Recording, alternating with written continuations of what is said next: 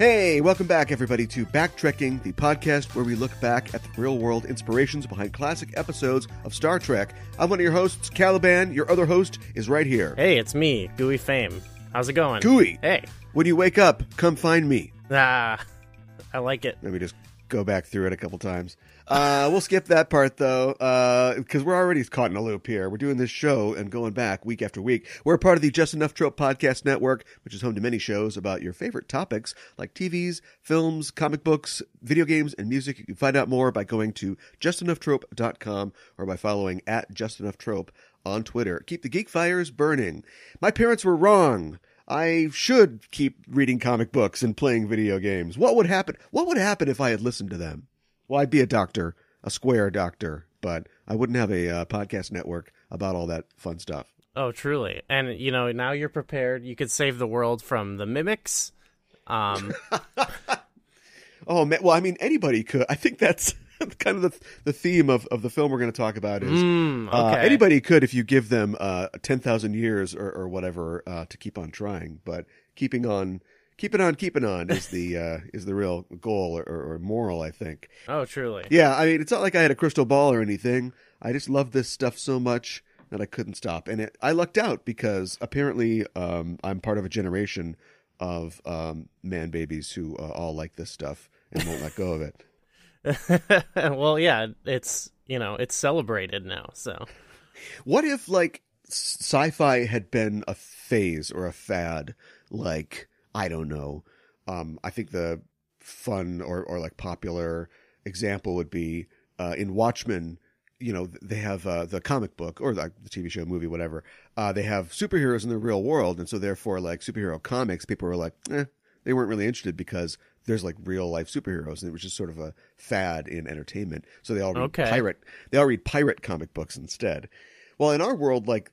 Sure, you get a pirate movie every once in a while. Johnny Depp made a few of them, but like we don't have like pirates. We're not infused with pirates all the time. So what if like what if like sci-fi just sort of died out and people were like, I like real drawing room mysteries, and I like real life nautical themed novels. But spacemen, I don't think so. You know what? There's still time for superhero movies to die out, or like sci-fi and superhero movies, I think. Yeah, I mean, what do you do if we're all taking the shuttle to the moon for work? You know what I mean? Like, you don't care about somebody living on a moon base or something like that, which is a movie that Tom Cruise is working on for 2020 or 2021. Yeah. Well, that reminds me. Like, I like in Star Trek. Sometimes they are like kind of bored by space, which is kind of fun. That's the ultimate. When you can be bored by something that's amazing, then you've just fully assimilated it. Yeah, they're over television, you know. So yeah, right. Well, we haven't met up in a while, but we are hitting the ground running already, so yes. No rust on us. Although I have seen you on the Discord for the network. Oh yeah, it's been fun hanging out and chatting about all kinds of stuff, actually.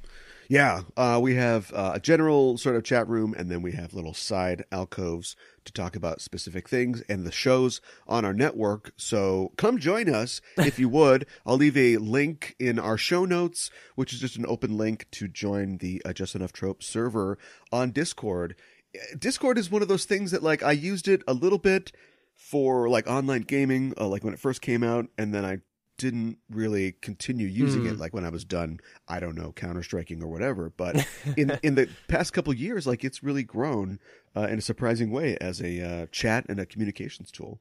Yeah, it's pretty cool. Like, I got the idea from it because we use it over at Zelda Dungeon, and it's nice because, you know, we use it to communicate between everyone who's working on stuff, but also it ended up being a cool way to talk about the Zelda games, or like if someone needs help with a game, you can pop up in there. So yeah, okay. It's got all kinds of uses. So that's cool. Yeah, I keep waiting for like somebody to win the communications app war, because I've got like, for work I have like a Slack, and I've got Discord, and I've got like all these different things that I have to keep track of, and it's like, won't somebody just where's the Google monopoly in this space already? Oh yeah, just want to give all my money to Google. one. Yeah, please take this thing over. Eliminate my choice. Oh no, that's so dystopic that we're begging for the monopoly. No, this competition, please.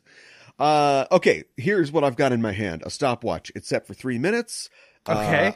That's how long I'm going to give myself to talk about my new Nintendo Switch with you. Ooh, okay. It started now. You mentioned Zelda Dungeon. I bought the Switch, and ostensibly it was for Marvel Ultimate Alliance 3, which is Switch exclusive and is a continuation of one of my favorite video game series.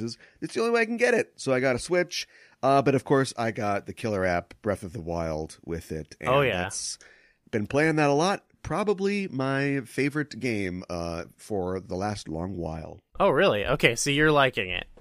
Oh my god! Well, I hate Linnell's, but otherwise, yeah, I love the game.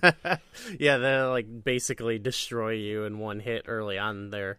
I get nervous sometimes when people are like, I played Breath of the Wild, because some people have not liked it. So Really, like Zelda fans of the past, or just like coming in fresh? I think mostly it's Zelda fans. It's definitely Okay. I wouldn't say it's totally contentious in the Zelda community, but I think anytime when you have something that is doing something so new like that, there's always going to be people who are like, this is not like, my Zelda of the past. Interesting. See, I'm not very good at it, and I just figure that it's people who have been playing. Because the last Zelda game I played, I think, is the original Game Boy Zelda. Oh, yeah, well, Link's just Awakening. in time. The real Link's Awakening, yeah. So, like, I'm not very good at Breath of the Wild, and I just figured it was like a lack of competency with the controls that I've seen. It looks like Twilight Princess, Shadow Sword. Like, these games look kind of like Breath of the Wild in terms of their structure. So I just figure, well, other people are probably doing better than I am. But the fact that like veteran players don't like it is interesting. It discarded a lot of the trappings of like older Zelda games. Like it's more open world. Like with older Zelda games, you have a linear kind of story structure and stuff like that. You can still explore a lot, but this game went, what if we could do everything whenever you wanted? And it has its pros and cons, and some people who just wanted a classic Zelda game were like, I don't know, I don't like this. Interesting. Well, I mean, it's right up my alley, and I really love it. I also picked up a bunch of different games. I got a Dynasty Warriors game. I got Warriors Orochi that I've been playing, and then on the Zelda tip, I'll probably be getting Hyrule Warriors pretty soon. That's a pretty fun game, yeah. I'm loving the online store too. It's so convenient, and I've probably spent more than I should. I like those sort of retro-esque games, so I got Streets of Rogue, which is a Rogue 8-bit platformer. I just got Celeste, which is I haven't played it yet, but people have been talking about as a real great game. And yeah, it's a bright new Nintendo future for me. The Switch is so good for all those like little indie sort of games that you can harken back to this kind of old style, but they pack such a punch with them. They do, yeah. And I got my Switch just in time because they had the Nintendo console for NES games, but they just launched the SNES games. So I'm going to get to play Super Metroid. I never had a Super Nintendo as a kid, but Metroid is one of my favorite games and series. Now I just want them to get the like Metroid Prime and get the 3D ones. Oh, I think a lot of people are waiting on that. I would love to do that. All right. Well, our audience need wait no longer through our Nintendo talk. We did because the timer went off. Yeah, we cheated a little, but we got there. Before we get to today's Backtrek, we should probably talk about the news in the world of Star Trek. And we've got some weird, kind of hard to parse news relating to Star Trek Discovery. I don't know if you heard about the situation with Walter Mosley. Oh, I did hear about that. Yeah, in the Discovery writers' room. Walter Mosley, if you don't know, is a writer. He's been described as a sci-fi writer. He's really not. I mean, he's more of just. I think his primary output is like noir detective fiction. If you remember the 1995 movie Devil in a Blue Dress, that was adapted from one of his films or his books, the Easy Rawlins books. And he's also done a lot of other stuff. I mean, he's done like mystery books. He has done some sci-fi. He's written a couple plays. Like, he's a very prolific guy, and he was hired to be in the Discovery writers' room. And without just like reading, like a press release, or I'll just give you my summary of the story. Basically, he was dismissed or asked to leave the writers' room after somebody made a complaint with HR about him using the N-word in sort of an anecdote that he was telling. And I believe that the anecdote was about a situation with police, a story from his life, or a story just sort of that he knew about. Yeah. That was sort of like racially charged. And so he, left after that. And then he wrote like this big New York Times op-ed that was kind of scathing about the situation and saying like, why can't I use that word? Because he is African-American. And, so it's just it's a mess. It's a big mess. Yeah. And I do think that is kind of bogus, right? He's a person of color talking about his experience. I don't know. That seems kind of sketchy to me. I wouldn't say that the use of the N-word is the problem necessarily. Right. It's just like everybody's reaction to it is weird and self-serving, I think. Because because he doesn't really have to be there. Like, he's very successful. So the first thing that he does is like, we don't know if he could have negotiated to stay or apologized. He just rage quits and then writes like an op-ed. And then he comes off as like, his bona fides as like somebody who's edgy and is not going to like back down about the racial experience are totally, solidified as far as he's concerned. And then it totally discounts, because I've seen a lot of people having the opinion of everybody's just so, thin-skinned these days. It's like, great. Well, we need to hear a lot more of that, because definitely not taking people's feelings into account is the way that we should go. The Discovery's writer's room is already a sort of tumultuous place, because like 2 showrunners and like a major contributor to the show were all asked to leave because they couldn't behave themselves. Berg and Harberts, the previous showrunners on the show, were like abusing the staff, basically just being very verbally abusive. And if staff had complaints, they just told them like, shut up and don't talk about it. And so it was an HR complaint that got them out from under that. So I don't know. I don't know if I don't know if this is just like the culmination of other behavior by him. I can't imagine him just saying one thing and then he's gone. But like I said, we'll never get the whole story because CBS won't say anything. And of course it's Mosley's business to write. And so he's written this New York Times op-ed, which you can still find online if you want to check it out. Sure. Yeah. Yeah. I mean, yeah, you hear people all the time, or see it, people complaining about like PC culture run amok, and you're like, okay, that's what are you trying to say? How is that even possible? Like, every cable drama that exists, I'm seeing like explicit male and female genitalia, in the first 3 minutes. Right. Like, we don't live in The Handmaid's Tale. Do you know what I mean? Like, I know, right? I think it's okay to worry about people's feelings. I think that's cool. I think it's cool to be considerate. Yeah, absolutely. Yeah, but, yeah. At the same time, like if I was, I don't know, like you said, you don't know the situation, but I feel like if I was in this person's situation, I'd be like, okay, like I will quit, like this. Yeah. And I'm not like cool with censorship, but like I am cool with people not coming to work and feeling uncomfortable about what's gonna happen next. Yeah, well. Although it's too bad that, I don't know what point that he was at in terms of the writing process, that it's too bad that we won't get, presumably like his input, or his output, into the show. But I'm also thinking, my thing's kind of like, why is this guy there? You know what I mean? Like he has better things to do.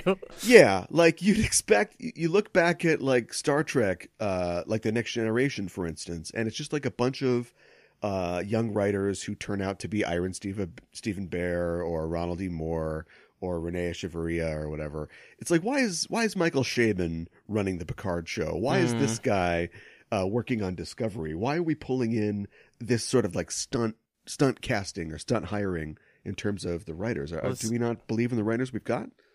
I think this is, oh, you're from their perspective. Because I was thinking from the people who are there, it's probably just like, well, this is like my retirement money or whatever, you know? Oh, okay. All right. Yeah, you're absolutely right on that. Although I'd hope that Michael Chabon has, I don't know if he's divorced or something, but I hope he's got something saved up after his Pulitzer Prize. It makes me think of how, you know, you get an Oscar and then you get to be in a Marvel movie and you're set, you know? Oh, yeah. I just feel like on the Discovery or on the CBS side, they probably think it's a real great get.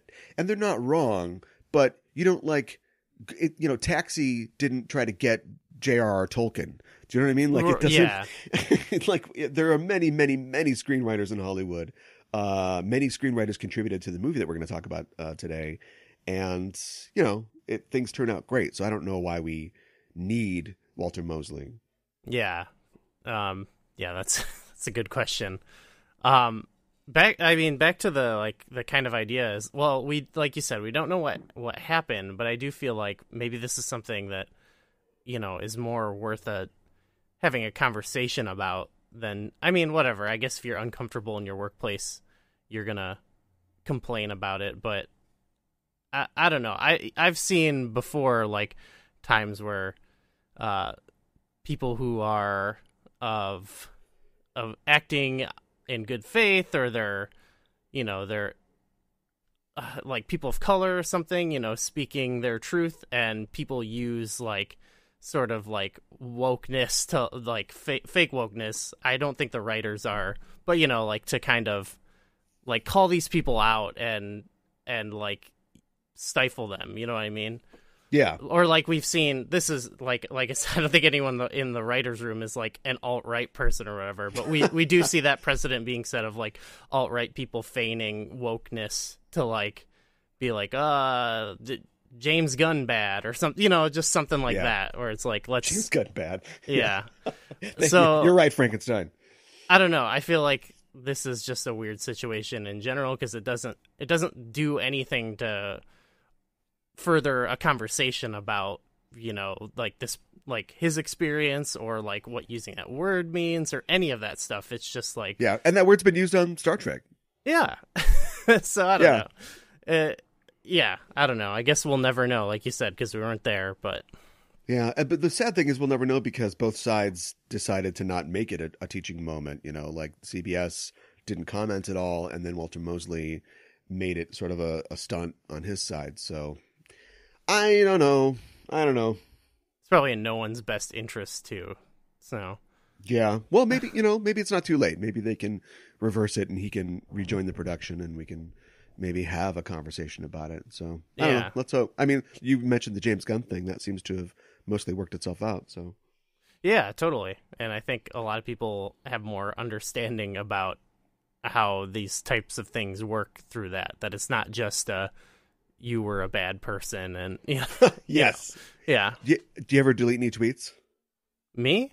Yeah. You know, sometimes I've looked and I'm like, well, I said this in 2015. This is like my wrestling opinion or something. I'm like, this is so stupid, and I'll delete it. But I don't think I have any secret hidden tweets that I'm ashamed of. But I have to admit, I think the James Gunn thing specifically, I did go back through my stuff and it was the same thing. Like, you know, I don't remember ever being racist, but just like James Gunn's stuff, you know, you're younger and you're like, oh, this is pretty funny.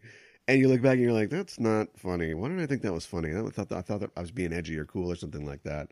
And, I might have clipped one or two out of the feed. Sure. Yeah. I mean, I don't remember ever being a terrible person, but I do back remember when you were in the Klan. Yeah. Oh, my God. Oh, and you know what? I also don't mean to, like, compare James Gunn's experience to, like, a person of color, like, talking about, you know, oppression or whatever. I just mean the whole idea in general of, like, using that type of stuff. But that's our only perspective, is just two well-off white guys who are like, what did that guy in the hat, what's he mad about? Yeah, so... Yeah. Take it as it is. That's what I hate about everybody's commentary, though, is that everybody has a voice, which is great, but everybody uses that voice not to say, like we have today, hey, let's talk about this and discuss it, is to go, here's what it is, period, end of sentence, moving on. Yeah, totally. It's all declarative. It's very black and white, I guess. Well, I think this is a great commercial for our Discord then, because we're professing to want a conversation. Join us then, listeners, Sure, yeah. in that conversation on our Discord, link in the show notes. Let's get to our featured subject for today's show. You know, a time loop would be a horrifying thing to live through, but at this point in history, any sci-fi fan, or maybe any film fan, would probably be pretty well prepared for that experience. You know, it's a popular trope in film and TV. It appears not only in sci-fi properties, but even in dramatic and comedic vehicles starring Bill Murray, Jake Gyllenhaal, Natasha Lyonne. But what if all you needed was to stay alive and to kill as many aliens as you can? Enter Edge of Tomorrow. What I am about to tell you sounds crazy. But you have to listen to me. Your very lives depend on it. This is not the end.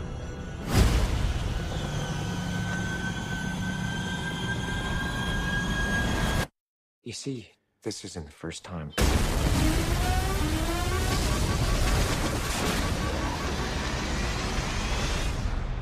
Now, we've had this conversation.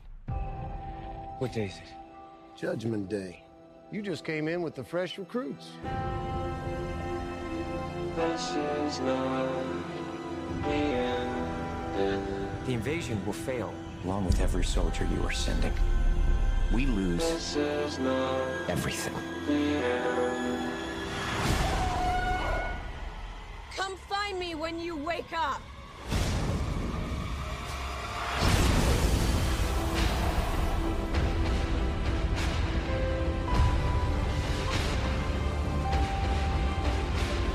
You do know what's happening to me. What happened to you happened to me. You hijacked their power. I need your help. With what exactly? Winning the war. We can do this. Just come here every day and I'll train you.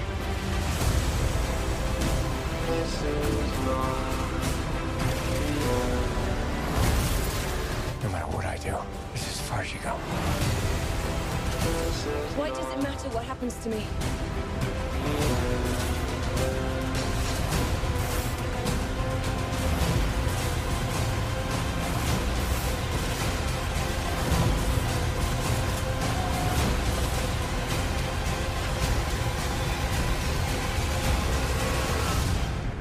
I'm not a soldier. Of course you're not. You're a weapon. Did you see Edge of Tomorrow when it was in the theaters? Yes, I actually saw it like 3 times in theaters. Wow. Yeah, So you really liked it. I did. And You this were the one. yeah, I was kind of, well, that's what's interesting was I was looking back, this is my first time watching it since a couple years ago when it came out. Yeah. And so I was like, that I remember like it went through this whole weird thing where like maybe people didn't like it, like they were like trying to change the name or something to Live, Die, Repeat. Yeah. So I looked it up and it's got like a 90% on It's Rotten very Tomatoes. well reviewed. Yeah, yeah. And of course, I don't look. It depends on what you think about reviews. I've Sure, got a show yeah. about that called Craft Services. But like, yeah, as of right now, it is looked on very favorably. The problem is that the box office wasn't stellar. It cost about $170 million to make. It made about $100 million domestically, which is always bad. Although Tom Cruise always does well overseas, so it made about $375 million, I think. So technically a success. Okay, that's what it was. I was looking at the stats on boxofficemojo.com because I'll tell you, I didn't see this in the theater. Wherever America was in 2014, I think I was in a similar place. I was like, Tom Cruise fighting aliens. I don't think so. Not really interested in that. And I guess I didn't really. And then I guess I heard that it was kind of Groundhog Day. Still not really swayed. And the movie didn't have an awesome opening. It made $40 million opening on June 6th. 2014. June 6th, of course, important as it's the anniversary of the D-Day landings, which are referenced in this film all throughout. And it only made $40 million, which wasn't fantastic, but the next week it didn't drop off all that much. It only dropped off 41% and then sort of continued to perform until it was basically just removed from theaters. You know, these days you don't get a lot of time to make an impact, so you're already sort of draining out of the theaters after a certain amount of time. And word of mouth was strong. And I remember I saw something else. I can't remember what it was in that year, 2014, probably a Marvel movie. And as I was coming out, I went by the Edge of Tomorrow theater to sort of stick my head in and see, just to get a little taste of it. And it was a bad time to do it. It was probably the one kind of slow point near the end when they're on the mission to the Louvre, and it's like two of the goobers from J Squad. So it was like two people I don't recognize just looking at a bunch of like waterlogged cars, and I was like, this thing looks boring. Yeah. And I just walked out, and I didn't end up seeing it until it was on home video. Kind of perfect that happened to be the one part. Yeah. But any other part, and I probably would have seen it in the theater and loved it. But yeah, I just saw it on probably Netflix or something like that. This came at a specific time in my life where I had a lot of free time. And Do tell. I still I go to the movies now about like once a week anyway, because I get that AMC stubs. But at this time, I remember, I think it was the summer this came out, and I wasn't doing a lot, and I was just working and then kind of whatever in my free time, and like about once a month or maybe once every month and a half, I would, if I had a day off, I would just go to the movies early in the morning and just stay there all day off of one ticket and just watch. I try to get like 4 movies in, and that would be like how instead of going once a week, I would just watch 4 movies in a day every month. That's cool. Yeah, it was very cool. Is that how the stubs thing works? It's just like no, that's what I do now. Oh, I can go to the movies like a normal person. Like once a week, we'll be like, let's go to the movies, and go separate. But at this time, I would buy a ticket with my hard-earned money and be like, I'm getting the most out of this. And no one seemed to care that I was there all day. I wish I had the courage to do that. I even worked in a movie theater, so I know how easy it would be to just, if you just don't draw attention to yourself, you could just be there all day long. But, yeah, no one actually cares. So, but I just feel too bad about doing it. But tell you what, I'm going to set a goal for myself. I'm going to do it. I mean, it's worth I'm going to steal. Right? I'm going to steal from AMC or whoever we've got around here. Oh, now you've committed it to record. Oh, there's crap. I don't think podcasts are admissible, though, are they? Otherwise, the true crime podcast business would have totally changed our justice system. Yeah. But at the same time, if a movie hit me at that time, I would be like, okay, I gotta convince someone to go. So I saw Edge of Tomorrow a lot. I saw Guardians of the Galaxy like multiple times too. So yeah, it was good. I remember that being a good year for me for movies. I would have had to convince somebody to see a Tom Cruise film, I think, in 2014. Because, I was looking at Tom Cruise's career and trying to sort of get a feel of my own feelings for him, which I think have vacillated like most of the countries. But it's amazing. I know that he's a huge star, has been a star his entire life. He can do whatever he wants. But you look at his IMDb page, he's done like a film a year his entire career, or at least since he became like a big deal. Like, he's just done one film a year. He must have his schedule set up that way. And if he's done more than one a year, it's just a little thing. It's him playing, handsome Austin Powers in the Gold Number or something like that. Yeah. Or Tropic Thunder. Yeah. But he just does one film a year. So when he does a film, it's something that he, I think, really believes in. Absolutely. Yeah. What do you think about him? He is like seemingly probably a bad person, I think, or like he's just like way too into Scientology. And that's weird. I don't think he would ever use like the N-word in a writer's room, for instance. But I don't think that I don't think he's a bad person. I just think he's in a weird cult. That's all. Yeah, maybe that's it. I've just, you hear stories and all this stuff, and it's like, Yeah. oh, I don't know what's going on here. But this was like that was what I was going into this back in 2014, and I was like, I don't, whatever. I was open to it, like I said, because it was just like my third movie of the day. But Right. then this kind of was. I was like, oh, I'm back on board with the Tom Cruise train here, because after this, I remember going to see what was Jack it? Reacher. Jack Reacher, yeah. Also, Christopher McQuarrie, right? Was that Right? Yeah. and that left me open to going with my friend to see Rogue Nation. I think it was the Mission Impossible 4, whatever. I don't remember which one 5. that was. That's 5. 5. Okay, and then and then now I'm back on board. Basically, this was what started it, though. I like to pretend that I'm like the king of the long bet in entertainment. Like I've been a fan of blank since blank.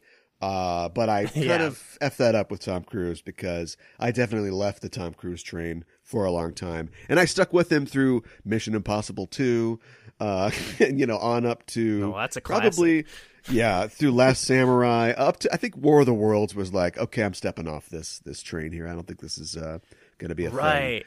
I think that's what I had associated him with at that point, too, because I wasn't really thinking a lot about, like, the early Mission Impossibles I didn't care about. I was maybe, like, kind of young, and they seemed like too adult or something. I don't know. Well reviewed or poorly reviewed, or even, like, making money or not making money, and a flop for Tom Cruise is, 10 times the box office of anybody else's film. He is, an American institution. He is definitely not going anywhere, and he's definitely not going anywhere being somebody who is, he's got to be in his like late 50s, right? He's up there at this point. Yes, I think he's like 56 or 57, something like that. Yeah, but still chugging along, doing all his own stunts as he did on this film. That's one thing that I think drew me to it too, was like, you really I don't know actually if at the time I noticed it, but like you could really feel it. But now that's something like I always am noticing, is like, oh, this seems different because he's actually there physically doing it. Yeah. I'm sure he was doing it before, but I think this is like sort of the start of that being his gimmick. Do you know what I mean? This is also the first movie of his. Even though Warner Brothers considered it to be underperforming, it's his first movie since War of the Worlds to gross over $100 million in the U.S. Okay, so maybe this was the start of everyone else's trip back onto the train. So just like the characters in the film, I want with you to rewrite time and make this movie a success, or the success that it was, because I feel like it has the reputation of being something of a failure, and it clearly is not. Yeah, but you know what? I think people just don't even talk about this movie. Not really, no. So the biggest story is that they keep trying to change the title. Yeah, they're trying to do with the title what they do in the movie. Yeah, right. Yeah. But yeah, it's weird because it's like people don't view it like, well, because on top of it, we haven't even talked about how it's like an adaptation of a manga, right? Yeah. Well, let's talk about that right now. Yeah, sure. It started as a manga. 2009 it was published. It was called All You Need Is Kill is the title of the manga, written by Hiroshi Sakurazaka, and it is very similar. Have you read the manga? I haven't read it, no. I have read, I don't think I've finished it, but I've read multiple volumes of it, and the differences are just night and day in terms of what's a Western film and what is a Japanese manga. But apart from that, it's very similar, and it's fairly faithful. Okay. So, yeah, so that goes back into, like, people not talking about it, is, like, people don't talk about it, and they don't talk about it, like, the way they talk about other manga, video game, anime adaptations, where it's, like, people keep saying, like, they're never going to get these things right. They're never going to be able to adapt these things. But, like... Yeah. It seems like, and I haven't read the manga, so, I don't know for sure, but it seems like they got it right. Like, they adapted a manga, and it's it's solid. It's a solid movie. So I don't know. It's just weird that you don't hear more about that. Yeah, I wonder, I guess we could do a study or something, but I wonder like about the success rate of adapting manga to film as compared to other, just comic books or even, like you said, video games or whatever. I think that the role of storyboarding, in film and now even TV today is more important than ever. And I think that manga is so cinematically produced as is that you can really just take the literal manga and just look, to build your sort of film, build your scenes that way. And then, in the case, they whitewashed it, I guess. But, it's one thing to have a character that needs to explicitly be a different race. And it's another thing to just, reset it somewhere else. Oh, I mean, since we're going hard on race issues on this show, apparently, what do you think about that? I guess I just gave my view, which is, if you want to set Pride and Prejudice in Meiji era Japan, I'm fine with that. Yeah, I mean, I think there's something if you're getting something interesting out of it, like I think that's totally interesting. I guess like it's worth it. ScarJo just got real excited because she thinks she's going to get another role here. Oh my gosh! Yeah, I love when you talk about her on Just Enough Trope. It's like it's just a never-ending situation. People who speak, but here's talking about people who might be bad people. People who aren't careful when they talk, open themselves up to stuff. She might be like. Because clearly she does work for charity, or has in the past until she got fired. But like, she could be the nicest person in the world, but then like, let that extend to how you communicate. Because you, as a famous person with a mic in your face for your entire life, you shape other people's ideas. When you go, absolutely. Well, I don't care about representation and I can play a Japanese person. People whose brains are still, soft cookies baking in the oven go, oh, I guess it doesn't. I guess representation doesn't matter. People hear that, right? And yeah, so as far as this movie goes, like I feel like I don't think it really does do much for the movie to have, other than like we got Tom Cruise in it, so there's a name and you get a little bit more out of it, which is what they always say with these. So like I do kind of agree, like if that's a criticism of this, that it's like it didn't really do much for me. I mean, I guess setting it in Europe, you have kind of the D-Day parallels you were talking about, but that didn't make or break the movie for me, really. And I think it would have been more interesting, I think, to see like just having Asian actors in this would to me make it feel a little bit more like unique, I guess, more so than like, it's Tom Cruise in like Gears of War looking outfit, Right. Yeah. The one thing that I like about the switch from the sort of manga setting to like a war movie setting is that we get adult characters because, in the typical manga fashion, the characters are all like teenagers, like the main character Keiji is a young guy. Rita Vertasky is like literally like a 16-year-old girl because she has to be, because it's a manga.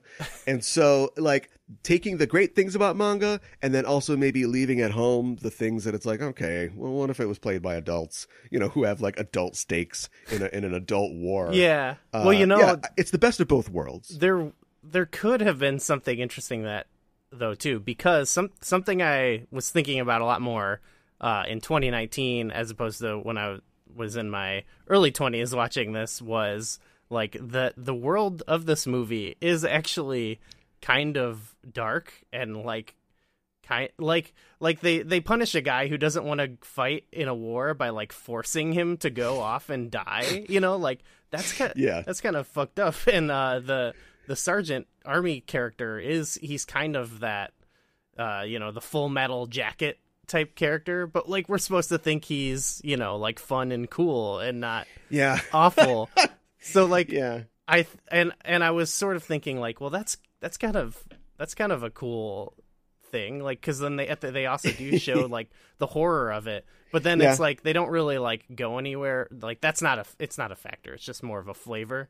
But there's a few storytelling shortcuts in terms of like tropey things. I think mostly because we've got to do this over and over and over again. Yes. You know, so I think you can get away with it in this kind of thing too. Yeah, but it would have been kind of cool if it's like, and they make children fight. You know.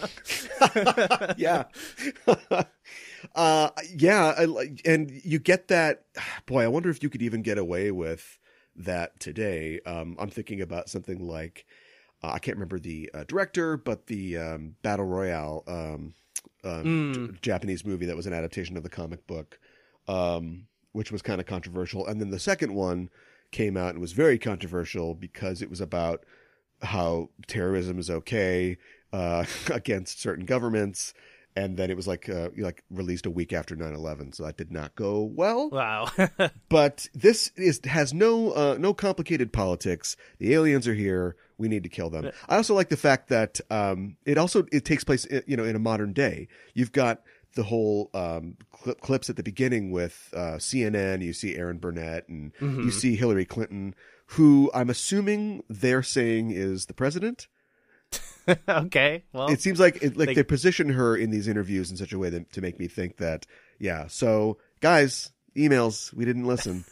Oh my god! Yeah, I mean the world of this being set in our real world, and like also like having this kind of, like I said, the shortcuts that make it darker than I think they really want you to think it is. Like, yeah, it's really not that big. I'm like, that's not too far of a leap. We kind of live in some questionable times right now. Well, well, yeah. And you know what? That like we would probably despite the outcome of the election or whatever, it's like I could totally see a war machine under anyone's what do you call it? Under any president, we could see the same type of militarized society. No alpha. You're the alpha. Yeah. Maybe. I setting it in the modern day too, I think makes it more real, more personable instead of flying around in cars. So the only things you have to like hand wave are, okay, in 5 years we got a mech development team together, so we've got like armored suits and we have holograms. There's one scene where we've got holograms. Yeah, no, I think that's sweet though, that it's like just off, Yeah, and also we haven't talked about Starship Troopers on this show yet. I can see us doing it in the future for sure. Totally.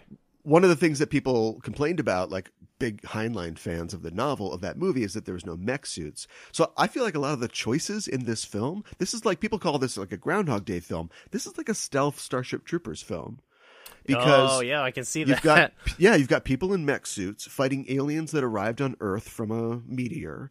And you've got a sort of fascistic, sort of, give your life for the country to beat the bugs kind of situation. Yeah, you become the hero by learning how to kill them and putting yourself actually being brave and putting yourself on the front lines. Tom Cruise, you're a craven coward, but you literally should have no rights if you haven't like shed blood. Right.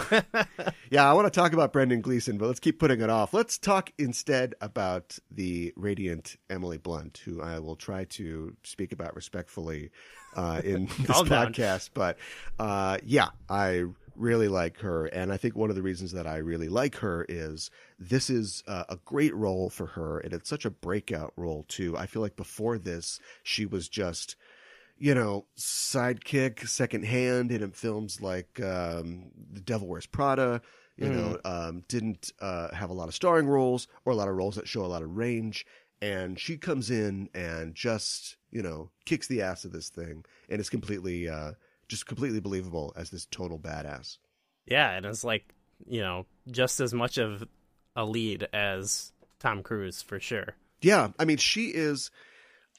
Something that I read was that one of the reasons that Doug Liman, the director of this film, took it on is because he wanted to see Tom Cruise not be good at something, be the incompetent. And I would argue that he is... because in every movie that he's in, he's the hotshot blank. Oh, Like, yeah. literally anything. He's a hotshot cocktail, maker. He's a hotshot lawyer. He's a hotshot Right. whatever. To the point where, like, they've written now, I think into Mission Impossible, where it's like, there's something wrong with this guy. Oh, okay. Like, he's just, like, sociopathic in terms of, like... Yeah, he's, like, so obsessive, and yeah. All right, but see, that works as a character trait in what will be an 8-film series at this point in 2021. But like, a friend of mine, I see, this is part of me and my history of loving Tom Cruise. Like, I loved him in high school, and I always tried to get my best friend to go see Tom Cruise movies, and he's like, I don't want to see Tom Cruise movies. They're dumb. He comes in, he's the guy who's going to be the best at whatever it is. He just figured out, like, what it is, and he's the best at it. And there's some dumb subplot where let's have sex on this desk. Oh, the secret documents. We've got the answer. And I was like, you're wrong. And then, of course, years and years after that, he's becoming the best samurai. You just drop him off in Japan and he'll be a better samurai than anybody else. And I was like, oh boy, I think my friend has a point. You lost that war too. Yeah, I lost that war big time. I can't go back and change that. But Doug Liman's wrong, because this whole movie is about Tom Cruise becoming the best there is. Yeah, I was thinking about how he's like a character you're supposed to like kind of dislike, and that's kind of how it partially worked as like a reintroduction to him for me too, because I was like, all right, this is believable.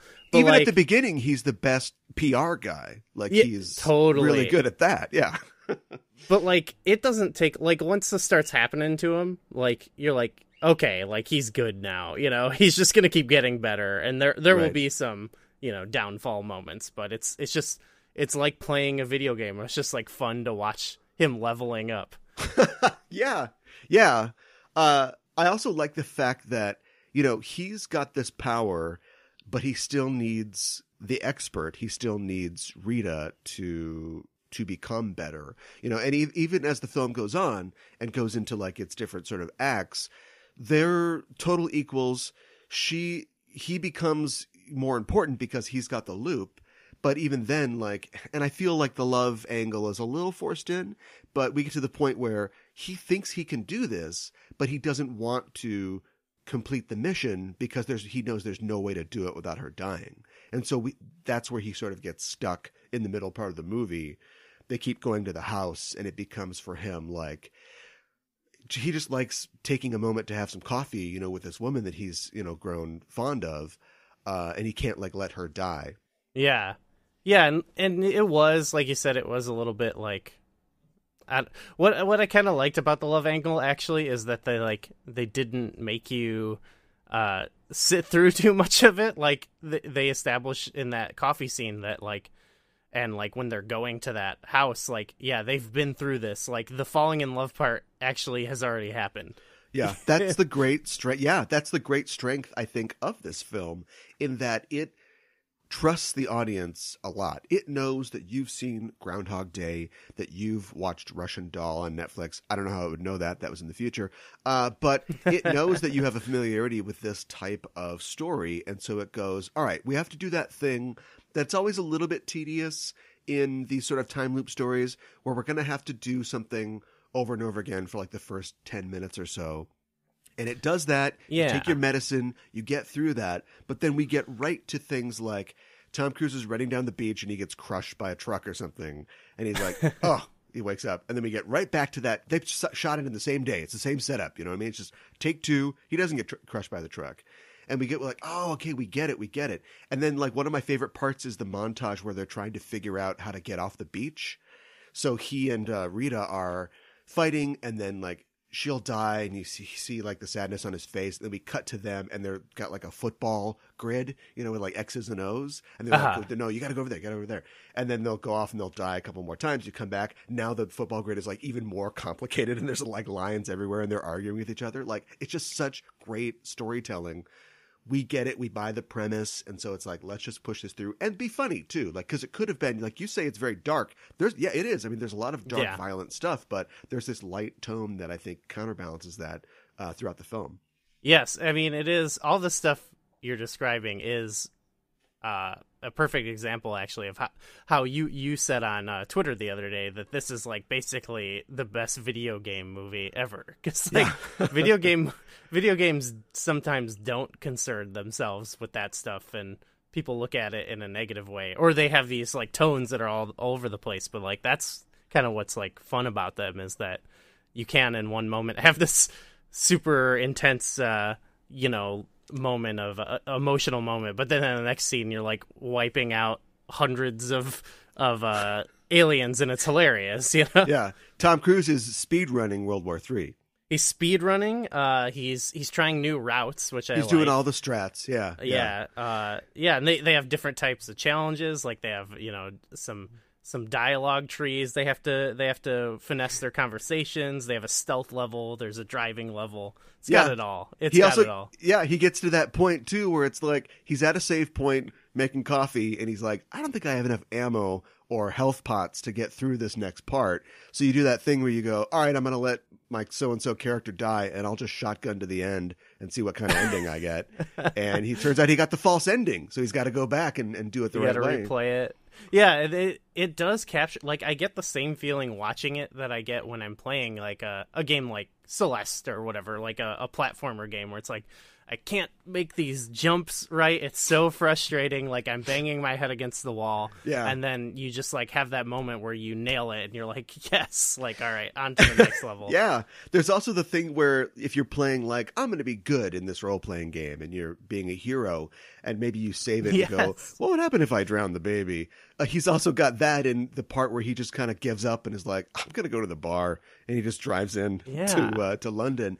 And I wanted, first of all, before we move on, I wanted to mention that Sakurazaka did specifically get this idea, this inspiration from what we were talking about, video gaming, and having to sort of reset a game over and over until you find like the right strategy or the right way through. Yeah. But I want to talk about those old men in the pub and the idea of a theme in this film. Okay. Like, I like this movie, and as much as you like this movie, I'm not sure that it's really about anything. Like, other than aliens are scary, never give up, Emily Blunt looks fantastic doing yoga.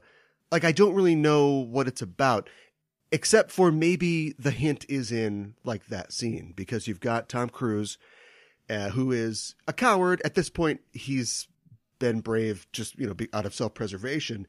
And then he literally goes in a movie that comes out on June 6th in an invasion of Europe, or they're invading France, and sits in a bar with a bunch of pensioners who are all talking about like their time in the war, and they've got their hats on and stuff like that. And they're like, you're a coward. And it's, so, is that what it is? It just like a war in the way that like a war movie isn't necessarily about, like, Saving Private Ryan, I guess, is about earning it, but there's also little stories there. Many war movies are just sort of like, war's hell. Is that what it is? Like, is it just saying war's tough and you gotta keep fighting, and sometimes it's aliens? Yeah. I mean, that ties back into what I was talking about at the beginning, where like the movie punishes him, and it does feel good to see him get punished because he like is convincing people of this war or whatever. But it's like kind of this horrific thing, and it ends I'm scared too. Yeah, I wouldn't want to do that. Brendan Gleeson. Is he insane? Is that what we're supposed to get? Because I think so, yeah. I don't like, okay, nobody likes a coward, but Tom Cruise is doing his job. Like, he says he was an ad executive who was like J-Rotzi or something like that, when he's in school. A war breaks out, and pretty much everybody of able body is like pressed into war. And so the role he's doing is, being like a face for the war.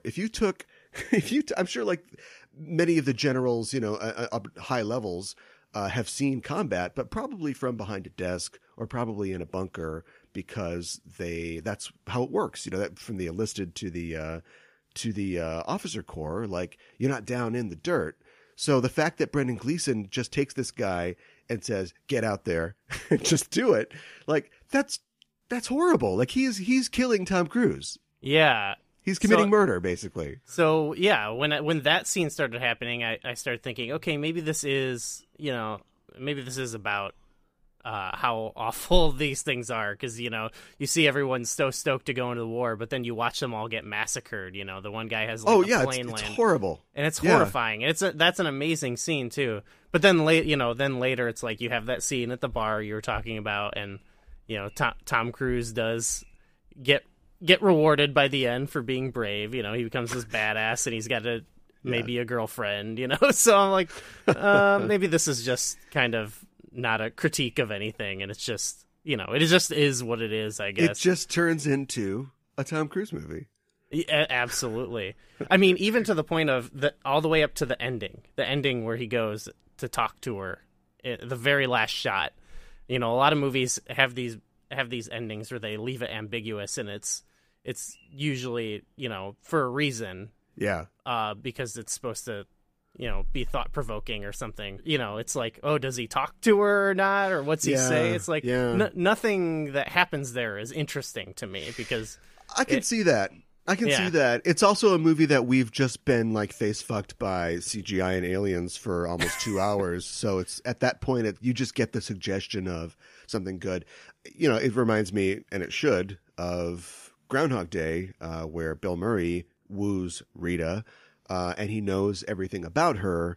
So I just assume that they will have a connection after this because she still knows that this is a thing. So yeah, the fact that, I guess the war is over, they announced like that morning or whatever, but the fact that he could just come up to her and say, your middle name's Rose and you know what the deal is.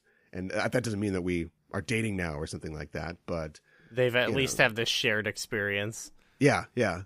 To me, it was almost like the movie acknowledging like this aspect doesn't matter. Like we don't actually need to like show you it because it doesn't matter. Yeah. And I think that's the same kind of trusting the audience, I think, storytelling that they've done. Oh, yeah. I also like the idea, and maybe this is going out on a limb, but the sort of thing that you hear about with soldiers where it's like, you know, the experiences they have and coming home and not knowing how to communicate those experiences to their friends and family and only really being able to like relate to other veterans, you know, when it comes to the wars that they've been in, the people they've lost and that sort of thing. And we have that on a magnified scale where Cruise, you know, joins the army basically and is with all these people who are veterans, but, you know, only Rita knows what he's experienced. You know, she's seen her friend die 300 times, you know, when she was in the Battle of Verdun or whatever, and she's sort of haunted by this sort of thing. And it's something that Cage learns to really identify with, and then it also gets turned over as he's now experiencing the same thing, losing her over and over again. Yeah, that totally works. That's another trusting the audience too. Like, she tells us that this happened to her, and it's like we can feel that happening to him, even though we don't have to see it a million times. You know? No, and the huge reveal is the first time that we see it. You know, the first time that we. I love that scene where he's, you know, binding her arm and he's going to make her some coffee and he's like, 3 sugars, I'll get it. And I love that realization where she's like, shit, we've been here before, haven't we? You motherfucker. You're like, you're not telling me this stuff. And the movie just trusts you. Yeah, we don't have to go to that farmhouse 16 times, you know, before we get to that point. Like now it becomes the point of view character kind of shifts to her, and now she's like the hero, and she's realizing like, what are you doing, weirdo? Well, it's also like, because with a lot of, not even movies with this premise, but there's a lot of movies where sometimes they show you a certain character's point of view, but then all you can like come away with it is like, this person's kind of weird, you know? Like even now people like think about Groundhog Day and they're like, this is kind of like maybe manipulative to like learn all this about, and I mean the movie's kind of about that too, but you know what I mean. But I think to put it in the shoes of the character who's experiencing it and being like, what are you, you know, why haven't you told me this? Like it makes it so much more effective because it's like we're meant to feel with them, you know. Yeah, and what does it even mean if it all resets and it never happened? What is there morality in your actions? Did Bill Murray like gaslight and like sleep with all those women, date rape all those women? Do you know what I mean? Like, does that? And we'll talk about that when we get to our Star Trek episode too. But I think it's funny that we're kind of like backtracking Edge of Tomorrow with Groundhog Day, but I think that the inspiration is clear, and it's all recursive anyway, as it should be on an episode like this. Yeah, totally. But I do think it would be easy to just make a movie that's like, what if we did Groundhog Day but this, and it be kind of lazy, but I think they the did fact that they work. could the fact that they can make it fresh is really an accomplishment, I think.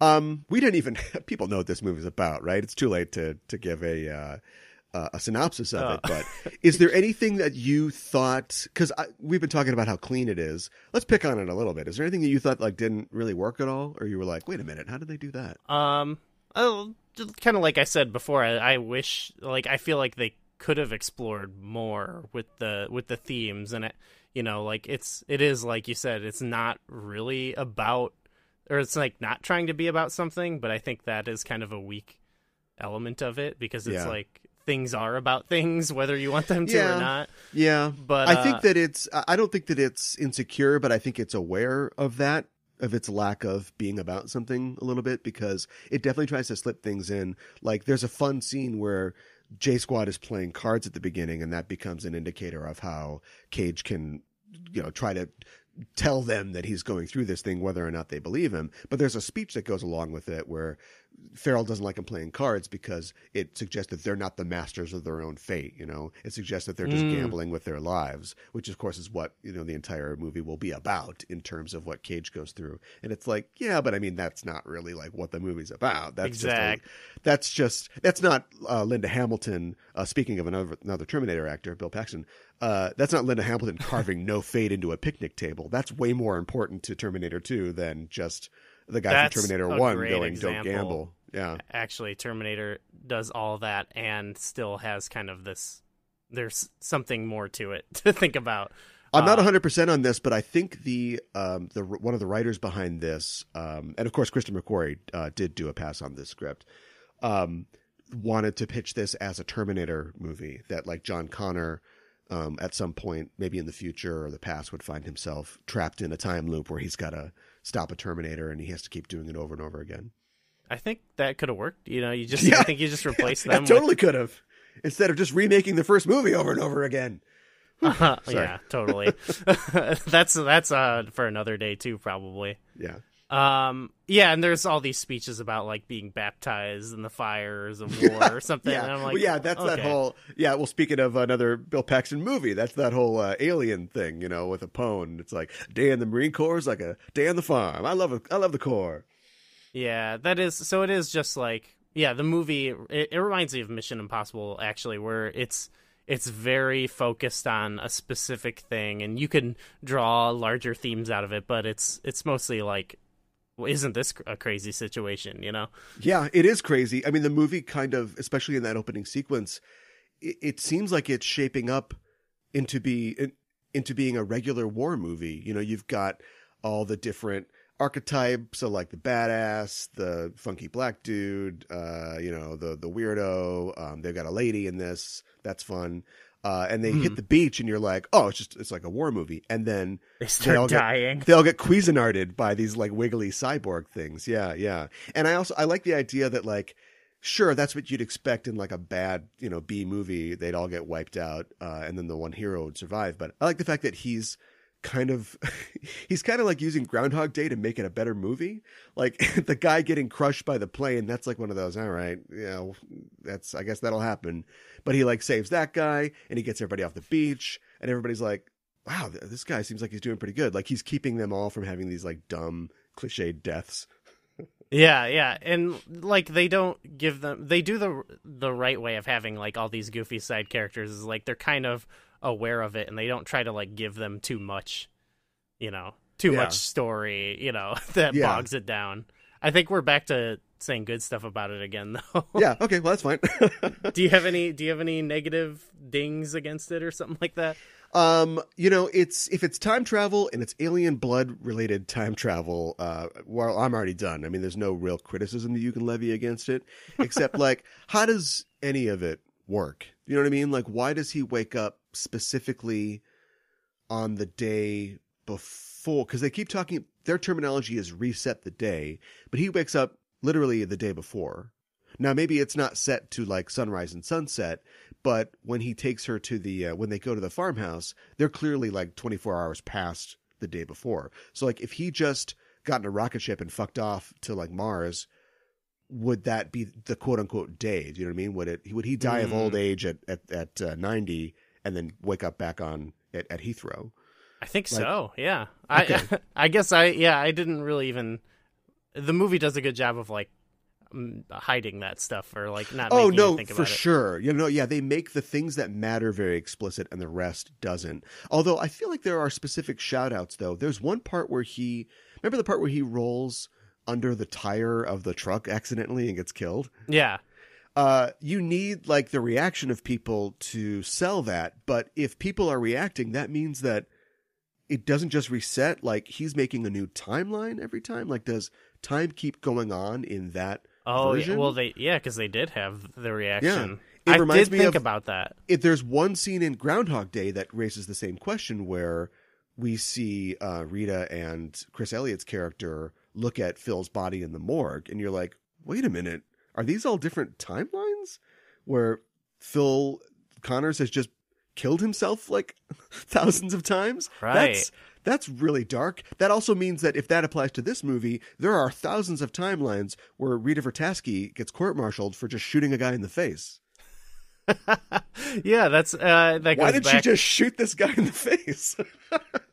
Yeah, and then it's like, okay, so does the one timeline where you're like, all right, I'm not gonna save that guy from the plane crashing on him because I'm in grumpy mode. Yeah, like, right. That's the dark mode. Yeah.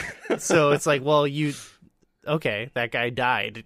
Like you killed Yeah. someone. I got to speed run this. I can't get any of the power ups. I just got to get right to the dam. Yeah, probably best not to think about that. Yeah, there was that. Just a little. I think the movie could have gone harder on some of the things. Like I like the shortcut. It's very smart of meeting Noah Taylor for the first time, and he's like, "How many fingers do I have?" And then the next time we meet him, Tom Cruise has already met him 100 times, so he's like, "I'm so and so, you're so and so. You got 2 fingers. Look, we got to just get right to this." Like.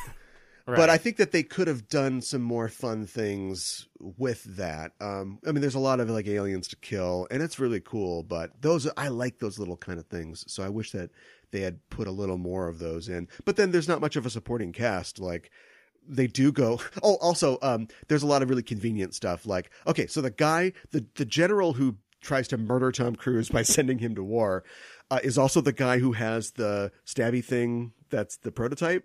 Like, why would he have that in a safe in his office? Because it's cool.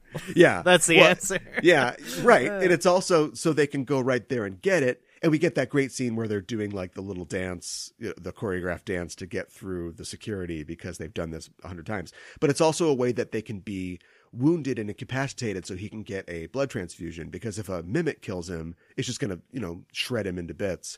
But if he crashes a car and gets shot in the leg, then the humans will give him blood and we can move on to the third act. Like I see the strings. Like I get why it's constructed that way. I think it's good construction, but it's like you've got a movie where aliens are attacking a time traveler. We can do anything here. Why are we doing this? Totally. Well, that reminds me that one thing I appreciate about it is that it is relatively pretty short. It's like it's not a long movie, and I'm kind of glad it doesn't waste time like we were talking about. Yeah, I think it could have been short. I mean, action movies these days have to be a certain length, but I think it probably could have been just over 90 minutes. Cut Brendan Gleeson, going back to Brendan Gleeson, cut some like kind of extraneous stuff. Because I know that it did go through rewrites, and I think they started shooting without an ending, which is scary, especially when you've got a movie about time travel. But they cast Jeremy Piven to play some kind of character in reshoots, but he got totally cut out of the film. Near the very end of the film, when Tom Cruise walks up and is looking at the TV where they're announcing like the end of the war, British actress Laura Pulver can be seen in the crowd. She's somewhat famous. She played Irene Adler on Sherlock, and she's been in some stuff. Clearly she had a plot line that just got cut out.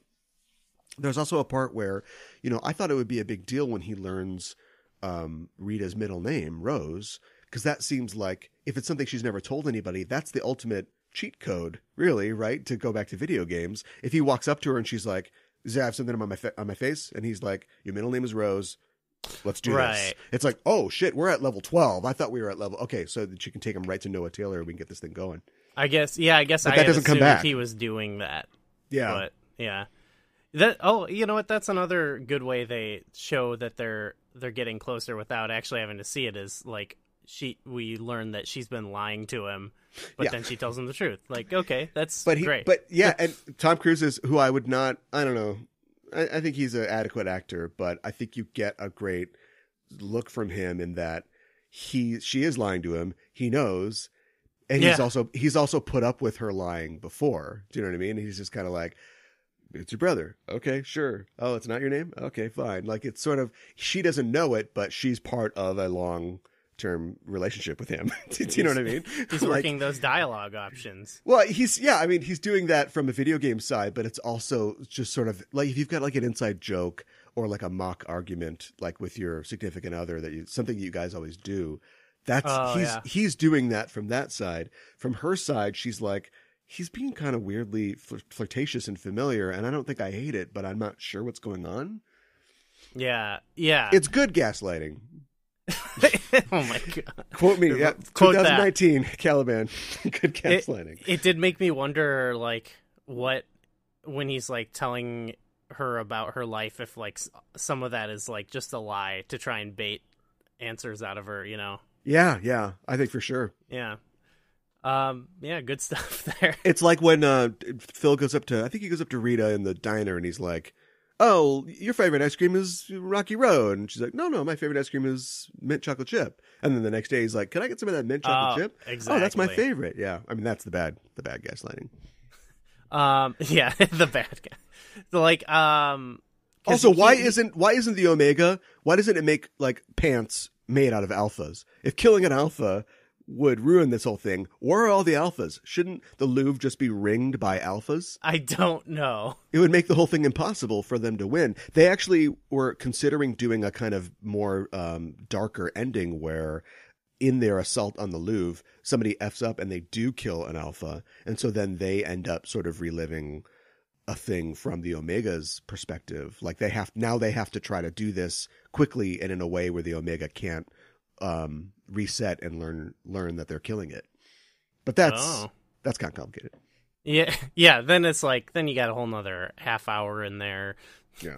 That's, or like, I don't know. Do they ever say anything about this? But I thought like, yeah, they lose the power when they get someone else's blood, but it's like, can they go kill another one of those guys and like pour their blood on their face again? That'll be the sequel. Live, die, and repeat and repeat.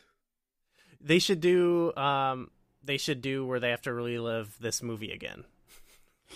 Okay. So they're going to have a sequel to the film. Aren't they cowards if it doesn't start and it's just Tom Cruise on a helicopter? That's how it has to start, right? Yeah, I think so. If you commit to it's like the whole, why is the sequel to Now You See Me not called Now You Don't? Like, come on, you have made an agreement here by entering into this. So yeah, if the second movie, Live, Die, Repeat, and Repeat, which it's not a great title, if it doesn't start with Tom Cruise on a helicopter, come on, man. Yeah, it's like, I know maybe they don't want to do the obvious thing, but do you think he has like rewind time, Prince of Persia powers now? That'd be actually a better concept if he could just like rewind a little bit, you know. He's got all the Omega blood now. Oh yeah, if they figured it out, then he should just be a master of time. He should be a time lord. Okay. Oh, careful. Old Tom Cruise as the American Doctor Who. I could see it. Well, oh boy, we've definitely, I think, covered everything that can be covered. We've gone over this ground again and again, thousands of times, it feels like, and I think we finally got it right. So let's take a break for a word from our sponsor, and we'll be back with more BackTrekking. Your Honor, a courtroom is a crucible. In it we burn away irrelevancies until we are left with a pure product, the truth, for all time. Oh man, this is so intense. Data's on trial for his life. I know. This episode, The Measure of a Man, is based on the Supreme Court's Dred Scott decision of 1857. And every week on BackTrekking, we take a look at the real-world events that inspired classic Star Trek episodes. Sorry. Shut up! Who are you? We're the hosts of BackTrekking. I'm Caliban. You will both be taken to the brig and from there to the nearest starbase, where you will answer charges for what you have done. And I'm Gooey Fame. This is not a game. This is life and death. You can follow us on Twitter. BackTrekking is available wherever you listen to podcasts. You go fuck yourself. All right, we are back, and it's time to talk about the Star Trek side of this equation, an episode that also uses the quote-unquote Groundhog Day formula to tell us a little extra about our characters. It's the Discovery episode, Magic to Make the Sanest Man Go Mad. Listen, the ship is in danger. We have been caught in a 30-minute time loop, and every second that you doubt me brings us all closer to death. Intruder alert. Shots fired. Want him locked down. Drive overload critical. Wait! Go, go, go!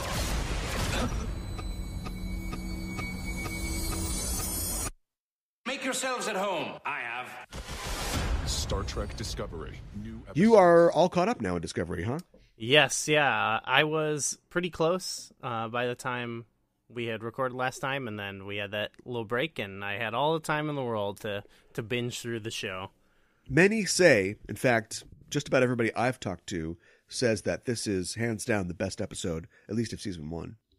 That was, I think I had texted you at that point because I was like, this stood out to me because it had a more contained plot, even though it connected everything, and it was fun. And I was like, okay, this makes me think of Star Trek a little bit more. Not that I don't appreciate doing something new, but I liked the throwback feeling. Yeah, it's funny. This is an episode that is so reliant, clearly, on like previous time travel stories like Groundhog Day, but it itself, I think, contains so many references to previous episodes of Star Trek. Big one, Cause and Effect, obviously. The TNG time loop episode, yeah. Which, I mean, we could have easily had done Groundhog Day and then done a backtracking on Cause and Effect, which I don't know, we might do in the future, but I wanted to do this because this episode this episode was shot and aired after Edge of Tomorrow, and I think we're making our theme in this is that we're making the case that Edge of Tomorrow was a lot more influential than anybody really realized. And I think a lot of those elements come right into this episode, but you've got references to Cause and Effect. You've got, I felt like the space whale was kind of a reference to Tin Man from TNG, having like an organic ship. And having Mud, of course, is a reference in himself. Him wearing Andorian armor, the Donnie Darko helmet. Right. Like the whole thing is there's references and like Easter eggs in all of Discovery, but they just seem so explicit in this episode, which takes a break from the very 21st century chapter-based ongoing Star Trek storytelling to be a standalone episode that just, feels like an episode from an earlier series. Yeah, it is. Yeah, it's standalone, but like you said, it's got all these connections and kind of similar Edge of Tomorrow where it's not worried about what you know. It just trusts you. Yeah. But it's never, you could watch this and kind of not know anything about it and still enjoy it though, I think. There's a bit of a trade-off. If we're just going to skip right to comparing these two, I would say that I think Edge of Tomorrow, though longer, has less tedium. Like it has that thing that I told you where we always have to, like if you go back and watch Cause and Effect, the TNG episode now, which was, I don't know, late 80s, early 90s maybe, it's pretty tedious. You get to like the fourth commercial break and they're playing the poker game again and you're like, I don't feel like we've like I get that they're learning that they're in this thing, but I don't feel entertained like as an audience member until Kelsey Grammer comes out of that wormhole. Well, how could you not at that point? And at Edge of Tomorrow, they immediately give us these little bits. The first day, Yeah, and right away, Tom Cruise is like, there's a dead man in it. You know what I mean? Like where he's already finishing the sandwiches, and he's it builds, like the premise starts to evolve. This is like you get a little bit of that tediousness in that they start the day and they do the whale a couple times, but I feel like there is more heart in this episode than there is in Edge of Tomorrow. Edge of Tomorrow is like, don't be a coward. Check out Emily Blunt. She's doing, dive bomber push-ups. This is like, at this point, we have this character, Michael Burnham, who is completely cut off from the entire galaxy. Everybody hates her because she's a mutineer. She personally went through tragedy as a child, was raised by Vulcans, and has no idea what to do with her emotions. And we've got, sexy Clem Fandango is on board, and she likes him and doesn't know how to talk to him.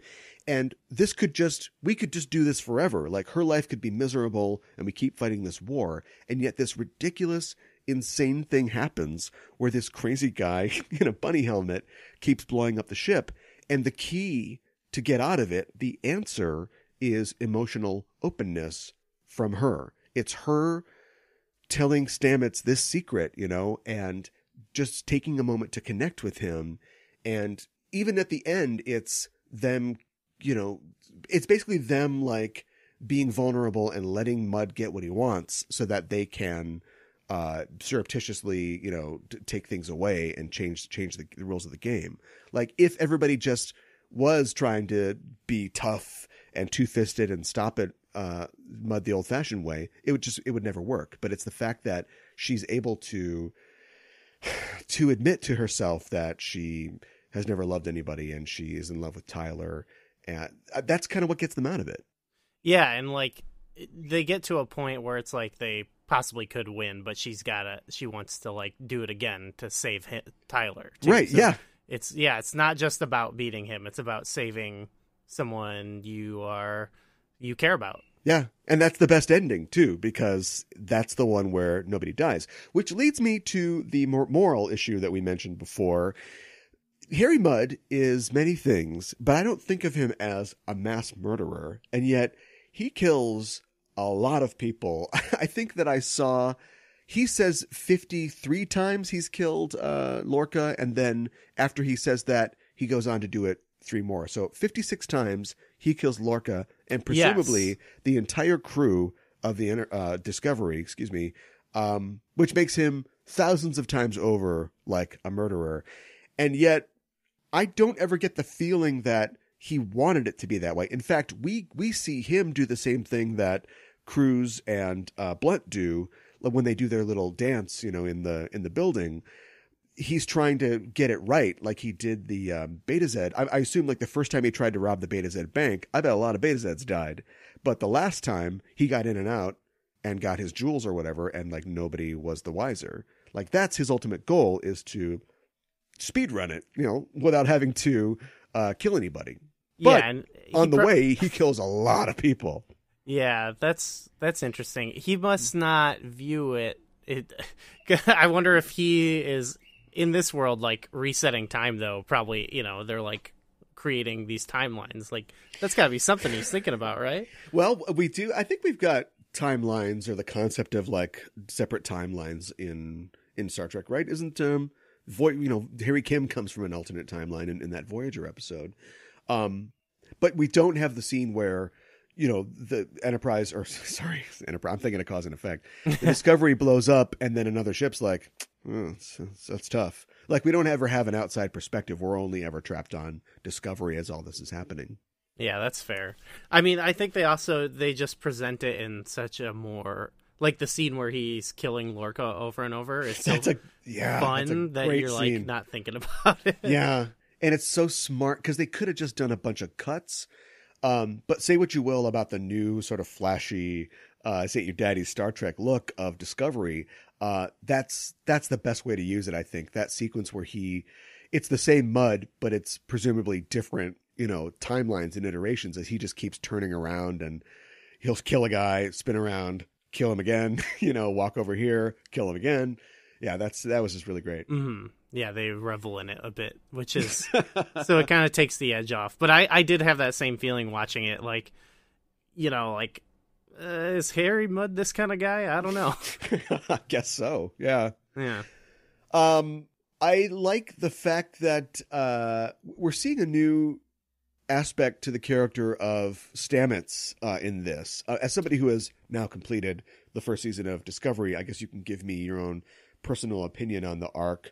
Or just the way that the Discovery draws the character of Stamets, but I like this Stamets.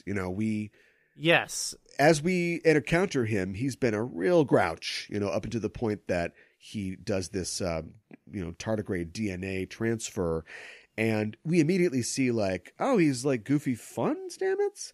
That'll be interesting to live through in this show. But it immediately switches to, I wanted to be goofy fun Stamets, but I've been through, 57 times this ship's blown up. And so I don't have time for that. I've got to reach out in a different way.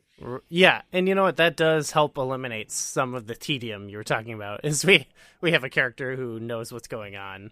So that's kind of nice. But as far as his characterization, it was like partially what makes this episode stick out when I was watching in order going through was, okay, this is like, there's more to some of the characters, like him included, and he goes through a lot of changes even beyond this. But he's actually one of the more interesting characters to me, sort of because of all that he goes through, I guess. So I think it's neat that even though he's not like our POV character, that would be Burnham, he's the guy that we chart the progression of this through. Like when you watch Edge of Tomorrow, Tom Cruise goes from a coward to a stone cold badass, and we know where we are in the story. But we're following Michael Burnham, and she's Michael Burnham. She's the same every time. But we, the next time we see Stamets, he's not as happy. He's more frustrated. Yeah. Now he knows that, oh, okay, emotionally, that's how I can reach Burnham, is not by yelling at her, is by just saying, look, this is important. I thought it was cool to like not have it be from his perspective, but it did make for me the moment where he sort of gives up the ship kind of like, wait, what? Why would you do that? Yeah. That's kind of for me was like a major, like, okay, this is kind of weak, but I get that you could have that, but like I feel like it wasn't fully like convincing to me. Yeah, there's a little thing too in this where, and you just get this in, you like all distances in space sci-fi get shorter, like the longer a movie or a franchise goes on. You'll have a thing where it takes a long time to get somewhere, but like at the end of Star Trek 6, and don't get me wrong, I love the end of Star Trek 6, but Sulu goes like halfway across the galaxy in a matter of minutes to save the Enterprise. And we got that in this, like, so the Muds are just like one phone call away. We've established firmly that this time loop is only, a half an hour long or something like that. And so even if the second it started again, Stamets ran out, called 1-900, buy arms or something, and contacted Stella and her dad, they can just fly right there in like a half an hour. Yeah, that stuck out to me too. I mean, yeah, there's a lot of stuff in this that I was thinking like, yeah, this is a fun episode and that's why it sticks out. But I was like, to me, it's like, I don't know. It's fun because it is referencing Star Trek and stuff. But to me, it is sort of an okay version of like cause and effect or something. Yeah. Like, I don't mean to I don't want to be too negative about it, because I know there's, people have different feelings about Discovery, but I was like, this is a standout episode of Discovery, but also because it's like an okay Star Trek episode, or like pretty good Star Trek episode. Yeah, it's weird too. People don't want to take their medicine. Maybe the medicine shouldn't be prescribed. What am I getting at? The point is that I think it's funny that people think that this is one of the best episodes, specifically because it's the least Discovery of all the episodes. And I think that's telling, and it's slightly disappointing. But I think that, I don't know, like for all the good work in like the writing and the production and definitely the acting that's gone into Discovery, they have a way that they want to go. And I think maybe they could listen a little bit to the fans in that they really liked this episode that was a break. It was a breather, and it was a self-contained story, because of course they immediately launched into season 2 with its long Red Angel arc, and we got farther away from one-shot stories than we'd ever been. Yeah. I think after so many years of 44 minutes and everybody laughs and the credits come up, now that we got, people look at something like DS9 and they think, oh, the best parts were the ongoing, when it was just like 8 episodes in a row, one long story. And now that we finally got the chance, we're going to go the whole way with it. Everything's going to be just one long story. And I think people are missing what if they just go to a weird planet? Yes, I totally agree. And will admit that I'm like I was like part of that thinking too. Like when I first watched Deep Space Nine, it was, you know, on my Netflix binges back when that was the when you had more free the time. New thing. Yeah, when I had all the free time, and I remember like I loved like Breaking Bad or, you know, stuff like that, and I was like, oh, it'd be cool if they brought back Star Trek, but they had it, you know, these cool ongoing stories like this. But now I'm realizing like I don't like shows like that. Like there are some shows like, I don't know, I don't like these kind of like meandering stories as much. Like I do like think there needs to be some like finality to them a little bit, and I think it's, I don't know, it's kind of a weird long game to play. Like there's got to be a middle ground. Like Deep Space Nine does it.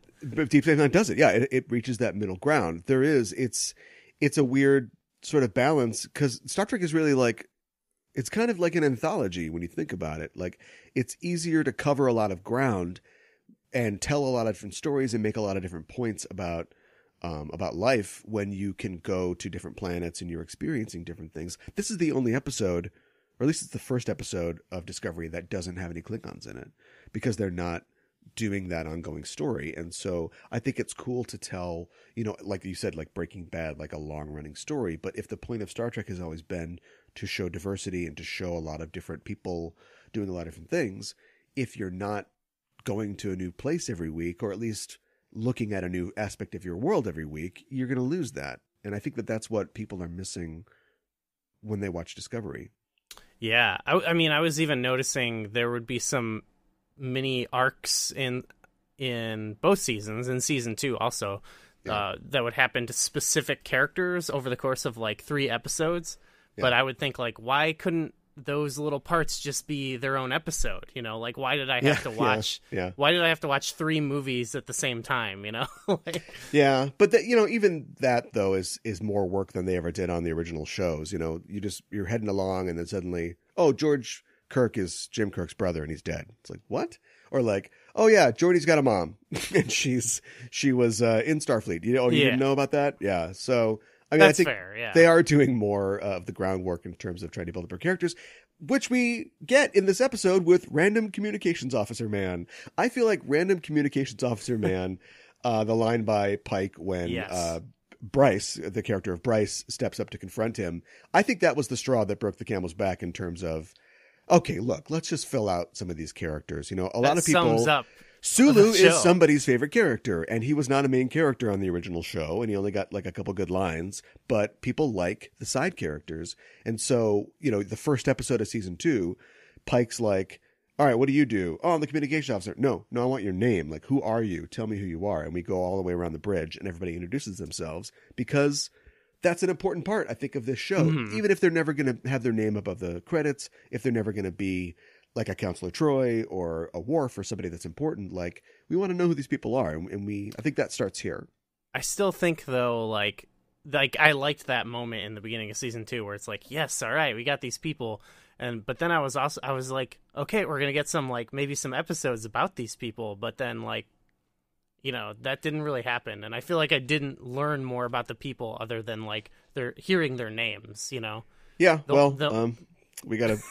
We got to bring JoJo back. We got to introduce Dr. Burnham. We got a lot of stuff to do. So they had an episode about the one like cyborg girl, but then spoilers, like they killed her and everyone was sad about it. But I was like, who is this person? You know? And it's so telling too that the episode that she dies, we open on, oh, hi, I'm a cyborg girl. Here's my whole life. It's like, oh, great. Oh, boy, this is bad, isn't it? She's gonna die. I guess I didn't think that, though. It should be obvious. I was thinking, like, oh, cool. Like, we're getting an episode about this cool-looking character. But I don't know.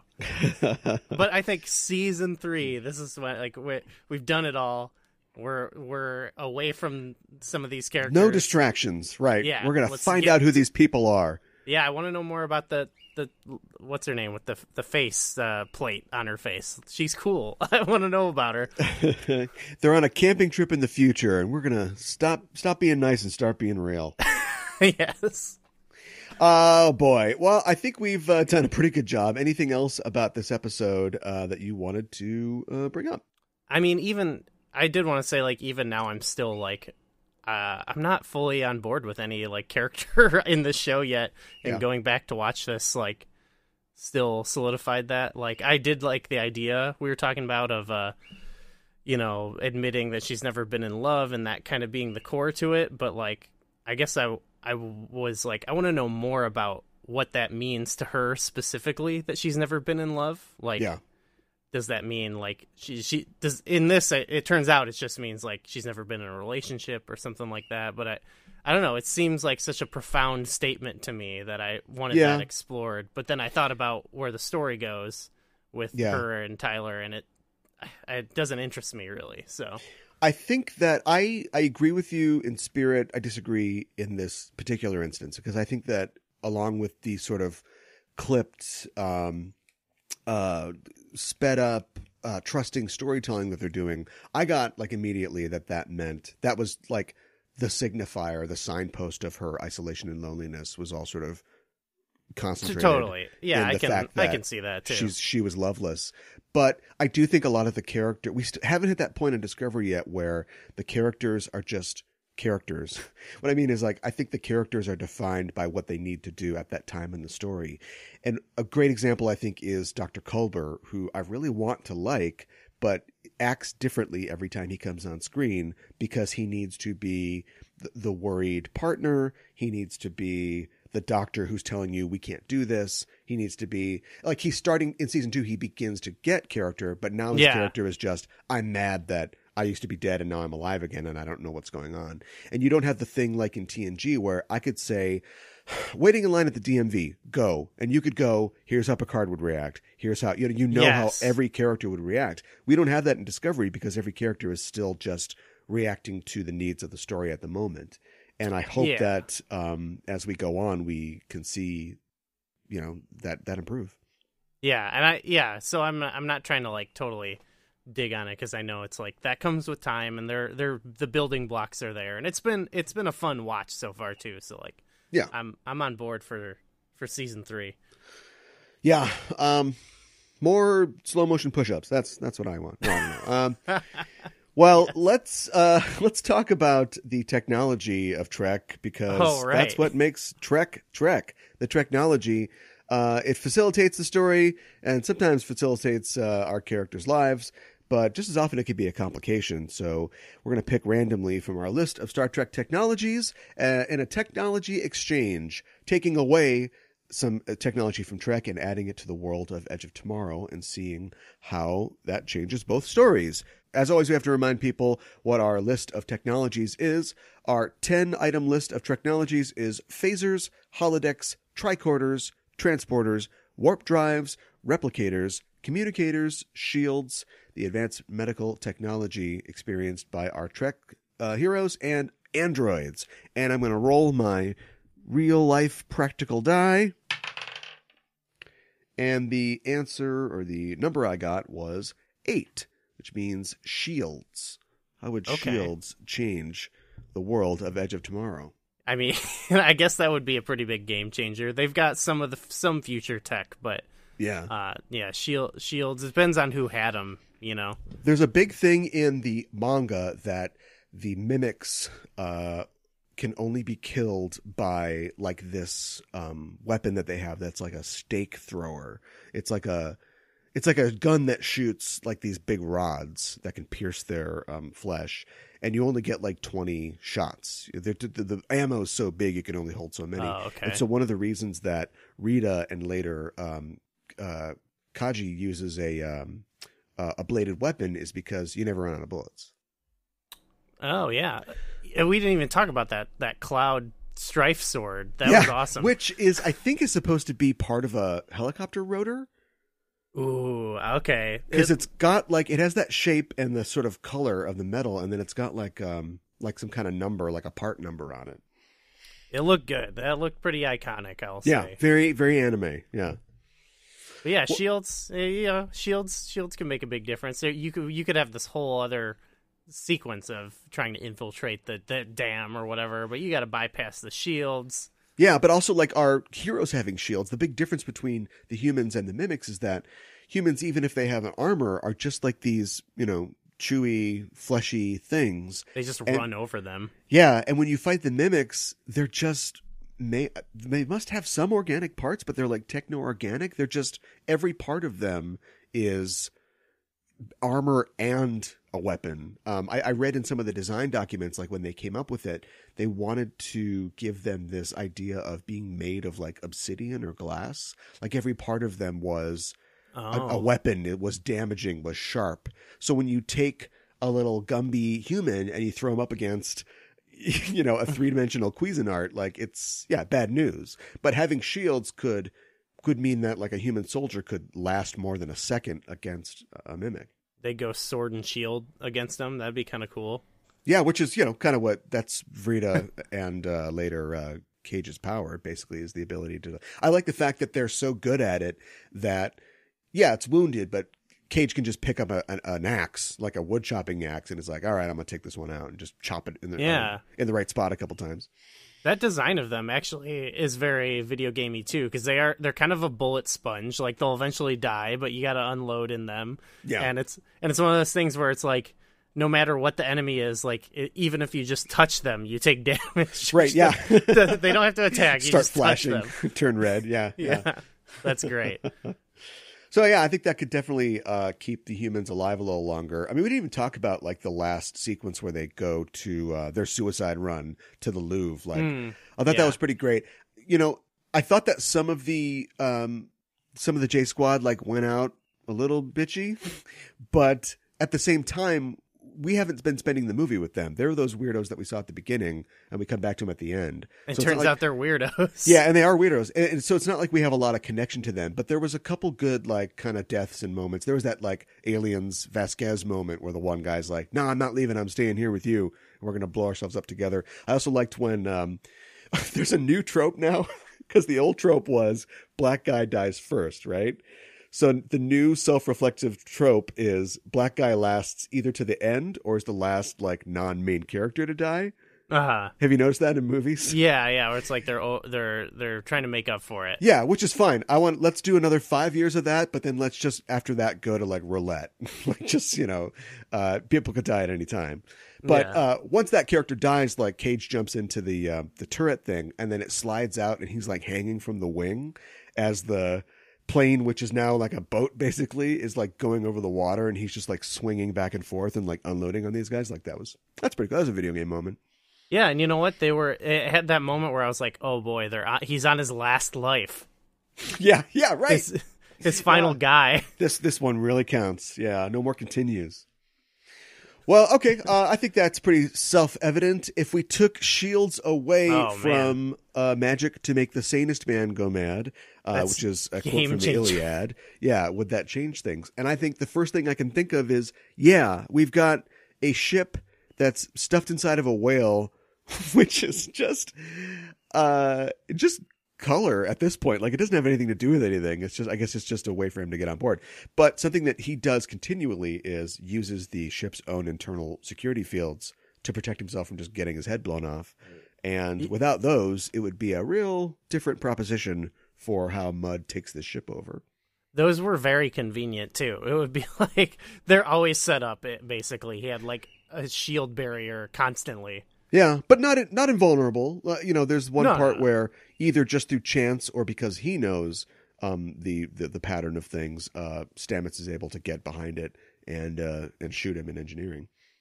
Yeah, so that immediately came to mind. That would be a game changer. It'd be over for him really if they didn't have shields. That, or he'd have to go. Maybe the rabbit armor has some kind of defense in it, or he'd have to just. It'd be a bloodbath. I mean, he would just have to, instead of learning to walk through the corridor after the girl goes by, he would just like, how do I go through and like I'm doing an all kill level? Like, how do I kill? I guess perfect dark, perfect stealth. Yeah. Well, yeah, that too. But if he screws up, then he's totally screwed. Yeah, it would be a lot. Instead of 56, it would be like 56,000 attempts to get through this thing.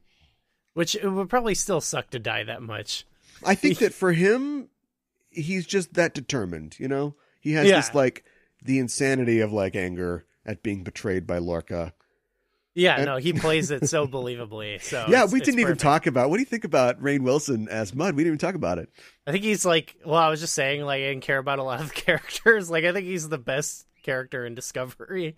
He's in, like, one episode. He's just so fun, I think. Yeah, I was talking with a artist named Mike Collins for another episode about this show and Magic to Make the Sanest Man Go Mad. And he pointed out, to counter my thing about Burnham's openness and love being the key, is that he really represents the opposite side of that.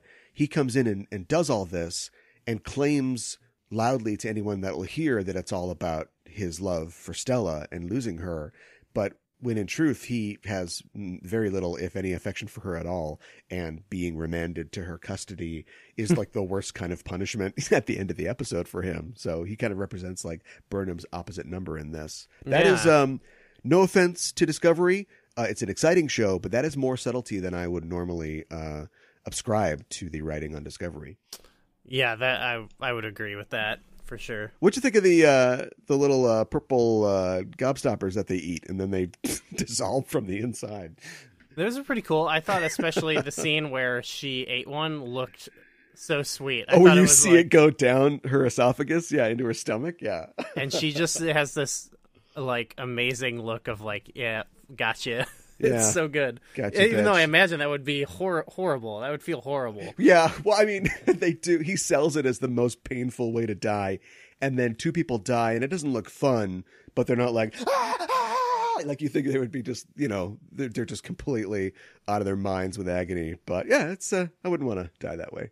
Yeah, that was a good, that's like the benefit of, or like what I think you were saying earlier, like this modern Star Trek is very cool at like showing some of these like wild space concepts, stuff looks awesome, Yeah. I also like the fact that, and it doesn't have anything to do with what we learn later, his ultimate goal, to, get back to the mirror universe. But like Lorca's pretty much over this entire episode up until the point. Oh yeah. I don't give a damn. Yeah.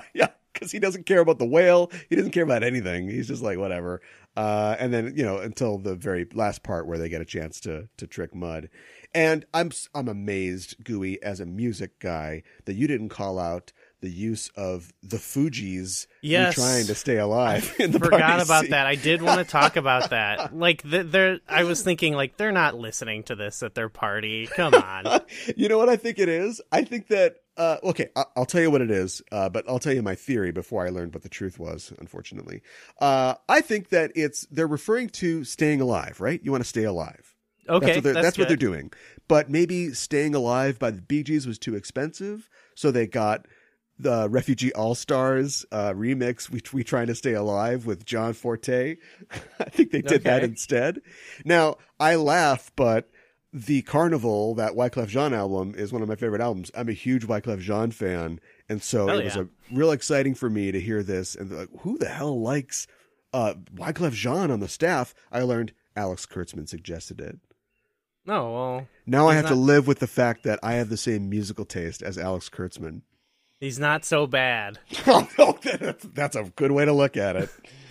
I just always, I mean, we could do a whole another episode, but I love it in the brief times where they show like what contemporary music sounds like in that world. And like, they put all this focus on like designing creatures and characters and sets and settings. But, like, I know where you're going. I would love for someone to spend some time to like. I know where you're going. But then think about the music. Yeah, but future music is never good. Whenever they try to, it's like when. What about the Cantina Band in Star Wars? Oh my God. Yeah, but that's just jazz, isn't it? Or jizz, I guess. It's jizz. Yeah. But like, we haven't talked about jizz for a while on the show. But whenever they try to like, somebody has like here's my neon green plastic lute or something like that, and I'm going to play you my future song. It's like, it's never good. Oh, I love that. Even if it's bad. I like the fact that for all of the differences in Star Trek people, especially in the 24th century, whenever they go to a party, they're just eating cake and Riker's playing the trombone. It just seems real like boring. I like the fact that we see that mid 20th century people can still get down and play beer pong, and they've got Al Green, so they're doing something right. Yeah, I mean, even this seems like a relatively tame party when you think about it, but I just feel like parties in the future might be even wilder than we can imagine. It's only later on when Stamets starts singing Ground Control to Major Tom with with Tilly that I think we've gone a little too far. That's too much. Yeah, definitely. All right. I think we have done it. We've made it to the Omega. We've covered a lot of ground. Yeah, we've covered all the ground.